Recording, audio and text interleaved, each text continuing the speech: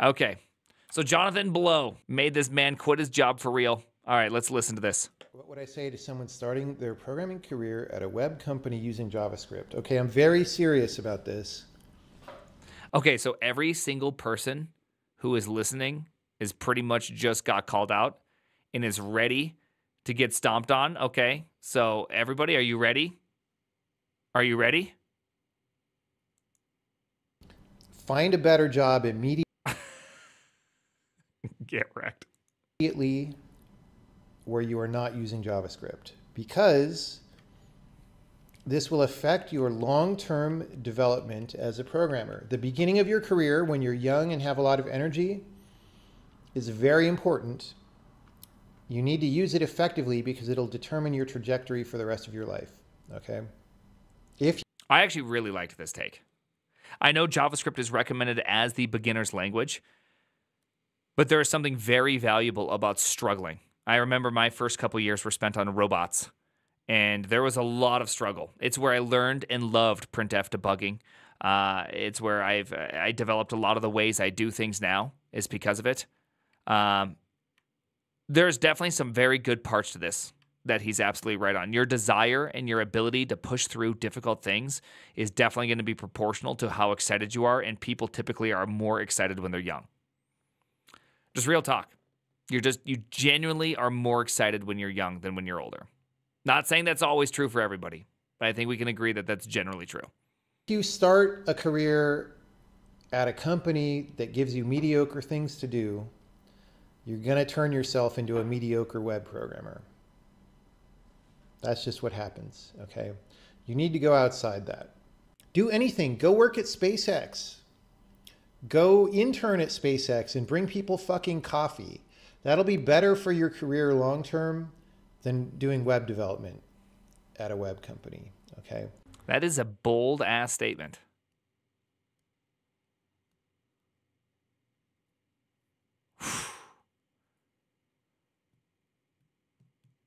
I want to think about that more because I think I mean, generally I understand the logic, which is the more challenging and the more difficult the things you have to solve on the daily, the more you're going to rise to the occasion. I think that makes sense. SpaceX is known for being intensely difficult. So I get the idea. Like I'm definitely not dunking on his idea. Now I know some people they just hate the Elon, so they can't hear the concept, right? They hear the word Elon and they're just like I don't care. And so I can try to eat the fish and spit the bones here. It's just a different way of saying that you should always be the dumbest person in the room. Sort of. That's a very hard. I've never liked that phrase either. I've never liked the phrase, like, don't be the smartest person in the room or be the dumbest person in the room or whatever, because inevitably it leads to all rooms being empty. Meaning that people will constantly use, like, how often are you, if you are the smartest person in the room, should you quit? Well, the problem is that, I mean, think about all the, the problem with that statement is that no place could ever survive purely on that mentality. Right? Once you become the best, you just have to move on. Now, I just typically am just the dumbest by the sheer dint of who I am. Nonetheless, Jonathan Blow, you can't really make fun of him for using Windows. He also was using, he was a heavy Unix man in the 80s and early 90s. So I don't think you're going to win that argument per se. Just saying. Again, my rant about imposter syndrome is it's not, so there is a real psychological effect called imposter syndrome, but that's not what everybody on the internet is talking about, right? Ooh, I cannot wait for this. I cannot wait for Twitter shambles. Here we go, people. Twitter shambles. You're not even good enough to have imposter syndrome. People on the internet seized that name and used it inappropriately for their accurate feeling that they don't know what they're doing at their job. Okay.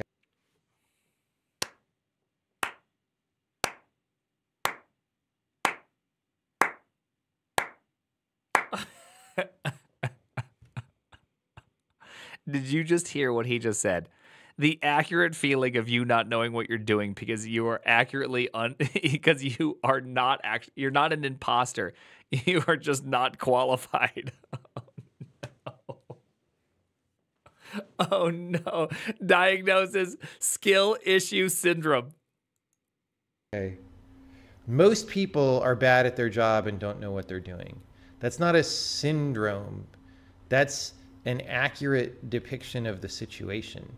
And so to pretend it's not true, people want to pretend it's not true that they're bad at their job.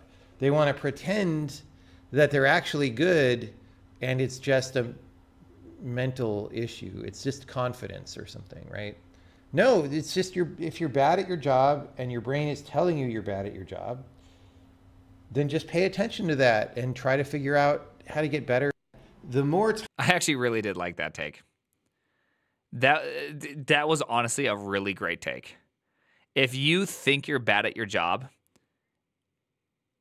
you should be trying to analyze which parts you're bad at and how to get better. Right? Like that's like just genuinely great advice. That's genuinely good ass advice. Go crack open a book, get better. And now I mean, it's shockingly great. The inverse of that also is that someone believed in you enough to hire you to set you in that seat despite knowing your experience, meaning that they think you can do it. So if you just put those two things together, you know what I mean? I'm just saying, you should be able to do this. Time you spend working in that space of your approximation to the thing that you want, the more time you spend becoming an expert in the field of this specific application that you're making, the better you get at that subfield of programming. And the better you get at that subfield, the better your decision making about technical issues in that field is going to be. So if you make... I do think that this completely goes away when we're talking about front-end frameworks because they keep inventing them. So they just keep getting better at creating more and more abstractions. So I'm not sure if that is always true, but I guess it is true. They are better at creating abstractions. But is it actually better? I don't know.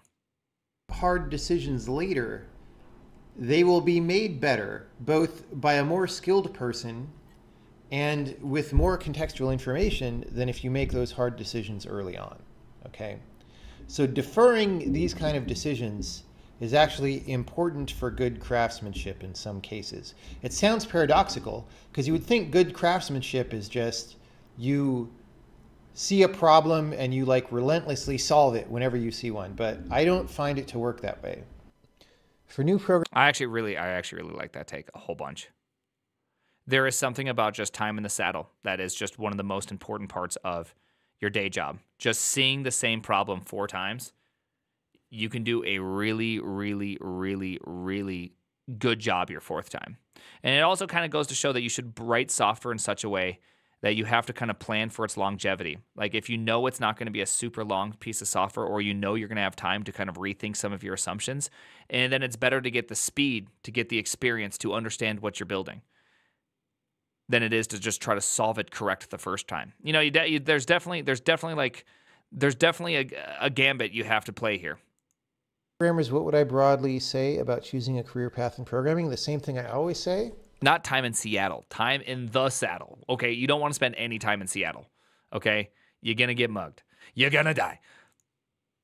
Which is, be careful what you choose, especially when you're very young, because when you're young, it's the time when you're really learning and the time when you're still defining yourself. I mean, you're always still defining yourself, but when you're young, you're especially doing that because you have less history behind you. And so if you go somewhere mediocre and you learn from people who are doing mediocre work, you're going to be defining yourself as someone who doesn't do things that are particularly good or particularly special. That's just reality. People don't like it when I say that way, but that just is what it is. That's what happens. If you're lucky, you can break yourself out of that later, but better never to be in that situation. So choose where you work and who you work with very carefully. Because there hasn't been selection. That's very, very good piece of advice right there. Honestly, I actually said no to a master's because I did not respect the person who was giving me a master's at a full ride, free everything, and I said no. And the reason was exactly that, which was that no matter what, you become like who you spend your time with. And so I wanted to be very careful about that. And so I am careful about who I spend my time with. And that's one of those things. Because no matter what, no matter how much you don't want it to be true, you will be like the people you surround yourself with. That's not true. What's not true? You don't ever become anything like, you don't become like the people you surround yourself with? Not true. I am smarter than Aristotle and Solomon and everybody else behind me who's ever existed who's written about this. You can decide. Good luck. Good luck with that one. It's your decision. Yeah, again, good luck with that one. Good luck with that one. Well, way to fight against like just collective human and wisdom for 3,000 years plus in writing. Yeah, don't worry. I'm better than that one. This is what we refer to as a skill issue. Good luck, Staben. Good luck. Pressure on programming culture. Whether or not you believe me about whether the current culture is right or not, you could at least expect that there's not that much reason for it to be right. There's like a very mild constraint that your program does kind of have to run, and that's a reality check, but that's getting looser all the time anyway. Like, look at how many more and more programmers are hired just to make a simple program run now, right? Like, people spend years at web companies working on individual web pages that are about the complexity of something I would program in BASIC when I was in high school in like a...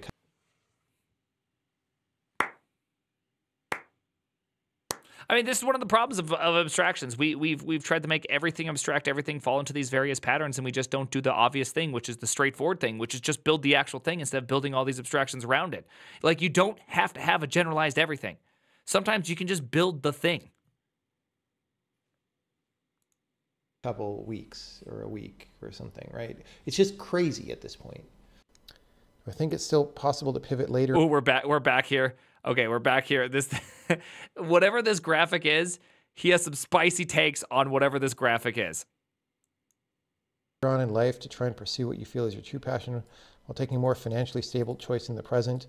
No, I think people tell themselves all the time they're going to do that, and then they just age into their financially stable choice. That's just what happens. I think either you're willing to take risks or you're not. And your propensity for taking risks will only be reduced as you age. You'll never... This is very true. You know, it's not like you get 10 years older and feel like way more radical than you did when you were 23. That's not how that works, okay? It really doesn't. When you're 43, you'll have way, way more reasons to be conservative than when you were 23. So if you don't learn to take risks now, you will not do it later. If you have... That's also very good advice.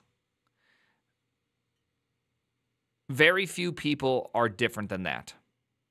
And there's always going to be a person that's like, oh, I'm way more risk taking than I was when I was 23. Now that I'm 43, but typically, as you get older, you get more and more kind of you think about your choices, and maybe it's not even risk taking is the right term. Maybe you're just more wise to see that some risks aren't worth taking. Right? Some risks as you get older, you'll go, oh yeah. Yeah, that just doesn't make any sense. I'm better. And that's wisdom. I mean, that's just generally wisdom, right? Wisdom is not the ability to solve a tough problem, but knowing which tough problem to solve. That's like an easy way to state it. And so like there's always a tough problem. There's always a risk you can take, but which risk is the right risk to take? And obviously having kids and family and other financial responsibilities, you got to think a little bit more about it. Have money of any magnitude and you have a theory about how to do something productive, then you should invest that money in your own theory. Because, I like it. I mean, if you believe it has a good chance of being right, because you're most in control of that, and there are fewest middlemen skimming off of that, right? So the highest return comes from you investing that money in your own idea. So all these things like putting it in an index fund or, a mutual fund or whatever, or bonds, that's all He forgot housing. for if you don't have an idea Yeah, of that's how fair. to make any money, which is fine for people who don't want to have an idea or don't want to take any risks. But if you do, there are better things to do. The people who I mean, that's not terribly bad advice. That's fine advice. If you don't want to take the risk yourself, and you'd rather try to put it into something that's more stable, and sort of there's different investments for each person. Index funds are for boomers. Yeah, I mean, I get that people put their money into various types of funds. Each fund has a different level in it, but he is right. Like, if you want the greatest potential for every dollar you put in, it is like investing in yourself to create something that you believe is better than everybody else, right? Like, if you believe you can create the greatest version of Twitter, whatever that version is, right? I know there's always a new version of Twitter that's killing off Twitter. Twitter's dying this week. It's going under. Mastodon's gonna get it, right? I get it. But if you think you got that best one ever, it is better. It is better for the potential. Now, the realization's where it all goes wrong, right? That's where it all goes wrong. You might not realize anything and lose all your money. I realized negative dollars when I did my last startup. Potential, huge. Realization, negative. It hurts. succeed, do stuff that nobody else was doing because the other people talked themselves out of doing the thing, right? That's the secret that you have to know. Everybody is talking themselves out of success all the time. And I'm not trying to sound too self-help guru-y about that, because self-help people give me the creepies. But it's true. Agree with everything. People talk themselves out of success every day. It's weird. Like, why would human beings do that? But they do it. Once you learn to see it, you see it all the time. All right. But you need to stand out from. I like that. I like that last one. There's a typical phrase that I think is one of my favorite phrases I've ever heard, which is seizing defeat from the clutches of victory. Like, I do see this pretty regularly, and kids are just terrible at that. They'll be doing something right and then just like can't help but to start doing the wrong thing. You're like, you got it, man. Just slow down. Just don't do it. It's just like, you can't even help it. You can't even help it. You just watch it. The Rust motto. It's the Rust motto. Rust literally has everything to do the right thing. They just gotta what are you doing? What are you doing, Foundation? How did you create the craziest, the craziest setup? Like, what are they doing? It's wild. Thank you, Lightestar. Other people in order to really succeed at a lot of things. And people are afraid of standing out from other people, because when you stand out from the herd, you get taken down by a mountain lion or whatever, right? So people have strong resistance to that. Certain people, other people don't, right? People with high risk tolerance don't have those aversions to the same degree. And so you might be doing that. I don't know. I don't know you. I don't know what your personality is like, but you might be doing that. You might be just looking for ways to not succeed while thinking that you tried your hardest. That is definitely a thing that people do. For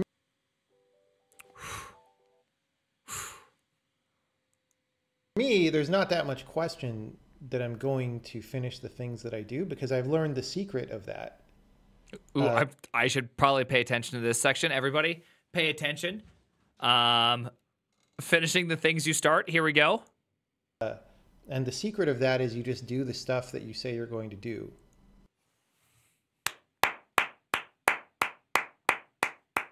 It literally is the secret. There is only one way to do the things you're supposed to do is by doing the things you said you were going to do.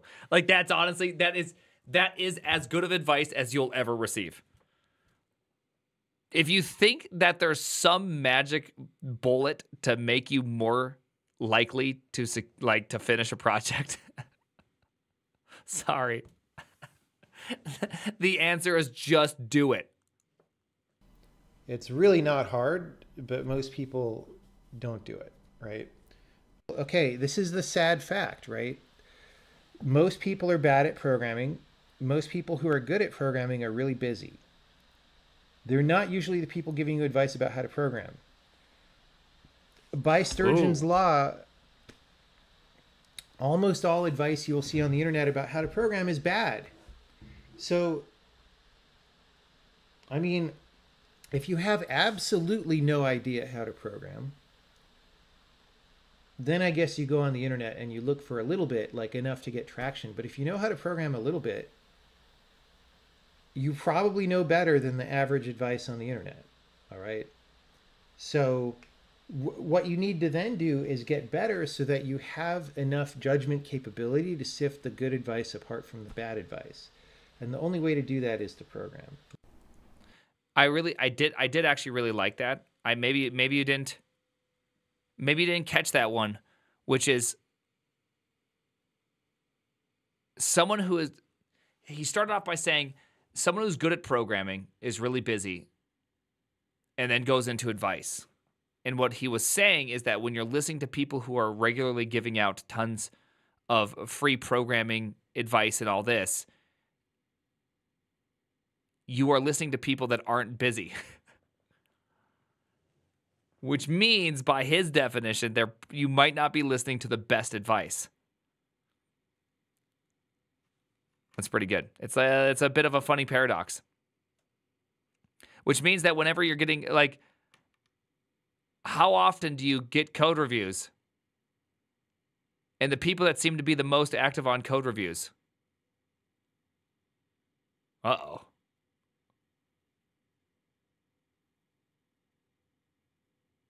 Uh-oh. Uh-oh. I don't know. I mean, it's an interesting kind of paradox. It's an interesting problem. Anyways. You're not really the best since you're here with us? Absolutely, I'm not the best. How do you level up as a programmer who's been primarily working with web frameworks? Stop doing web programming. Web programming is bad. It will make you a bad programmer. Stop it. Work on other things in other domains. That is step number one. I think that's good advice. It's like saying, how do I become a better athlete, when what I do is I sit around with all the guys on the couch with the bags of Cheetos and we practice throwing the Cheetos into each other's bowl, which is kind of like playing basketball. And it's like, no. Just play basketball. That's funny. Okay, I like that. I like that the analogy. Pretty funny, but I like that. I generally like that whole thing. Beer pong is a real sport. Is it?